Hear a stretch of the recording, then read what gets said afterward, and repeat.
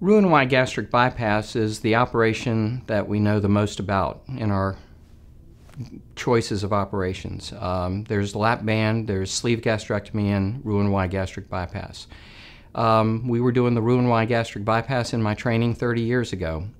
The problem was 30 years ago, everybody was doing it a little different. There was no standardization to the bypass, and we didn't know to teach patients how to use their tool. So we do the bypass, send them on their way thinking they would do great, but a lot of them didn't. A lot of them gained weight back, and a lot of them had problems. And fortunately, that's not the case anymore.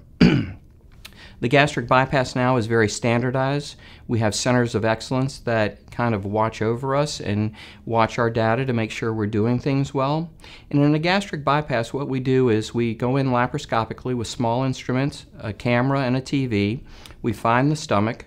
We create a small pouch of the upper part of the stomach. It's about the size of a hard-boiled egg. It holds about 4 to 6 ounces of food. We then reroute the intestine so food comes into that small pouch, goes through the intestine, bypassing the rest of the stomach, the pancreas and the liver and the bile. And then we make a second connection further down that reunites the food and the bile. So food goes one way, digestive juices go another way, and it's not until they get to that second connection and travel together that the food is absorbed.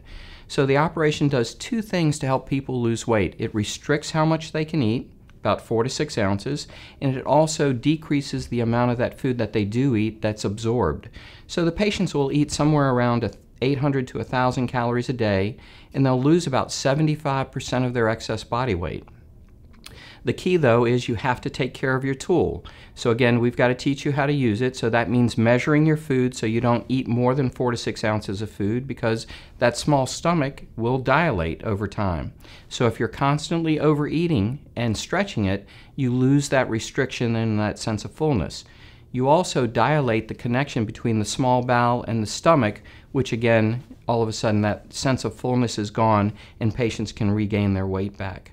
So the key is to take care of your operation, measure, eat the right foods, and that bypass will take care of you for the rest of your life. Not only will you lose the weight initially, but it'll help maintain that weight loss for the rest of your life.